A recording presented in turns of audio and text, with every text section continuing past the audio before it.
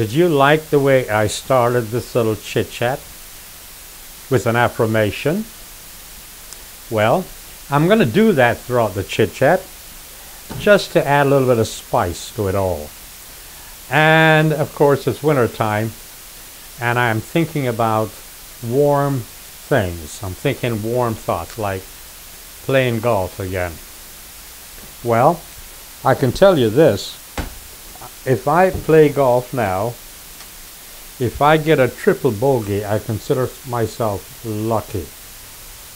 At one time, I did have a 4 handicap, but that was such a long, long time ago. And I've told you before, I have had 3 holes in 1. Isn't that something? I had 2 at the old golf course in Guantanamo Bay, Cuba, and then I had 1 at Sewell's Point golf course. 3 of them. I consider myself very fortunate to have experienced that. Anyway, this chit-chat, as all my chit-chats are off the cuff, unscripted, and I'm just going to speak what's on my mind.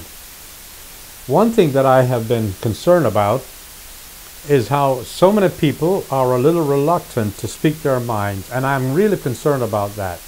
And the reason for that is because I firmly believe, and if you follow what I say on my Facebook page or YouTube, and I usually express myself through microdacism, then you know that I believe that every single person should think for themselves. Now here's my concern. I think an awful lot of people are afraid to express themselves because they then subject themselves to ridicule. I subject myself to ridicule each and every single time I have one of these little chit-chats, off the cuff, unscripted expression. I do. So, I always try to explain to people that what you ought to do is to not watch or listen to what I have to say if you have something better to do, because really, chances are you're not going to learn anything else. But let's get back to this thing about the fear of ridicule. I think there are 2 things that we can do for ourselves. One is to overcome the fear of ridicule. People are going to ridicule what you say and what you do, no matter who you are. Bill Gates, with all his money, is trying to eradicate a lot of illness in the world. And yet every single day you read that Bill Gates is being ridiculed for what he's trying to do. There you have it. Every single person, no matter who you are, the minute you try to express yourself, you're subject to ridicule. Okay, the other thing that you have to do, personal opinion, is you've got to really suppress your ego. I think a lot of people stay quiet. I think a lot of people have a lot of good things to say. A lot of people, I think, are simply afraid that their ego will be abused and their ego will be challenged, so they say nothing. Well, this is my opinion. No matter what you do, people are going to say things that's going to bruise your ego. What you have to do is to suppress your ego.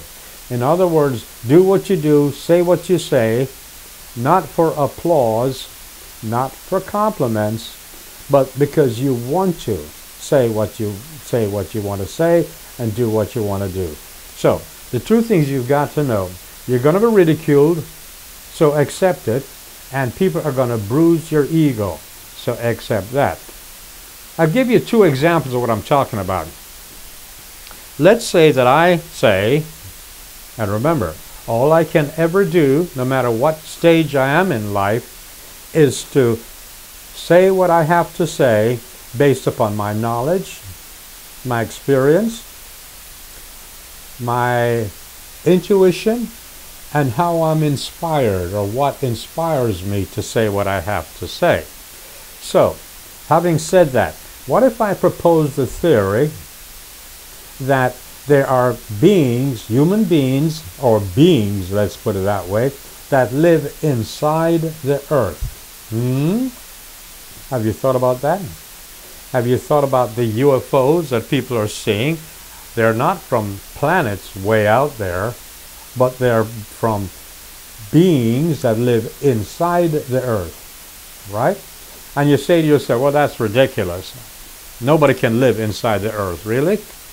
What about Admiral Byrd of the United States Navy, who actually believe that people live inside the earth?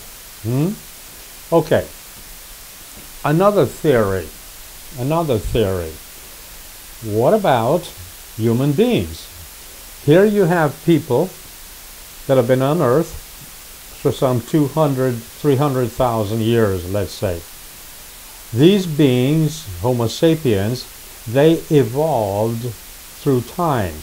They're biological creatures that evolved through time.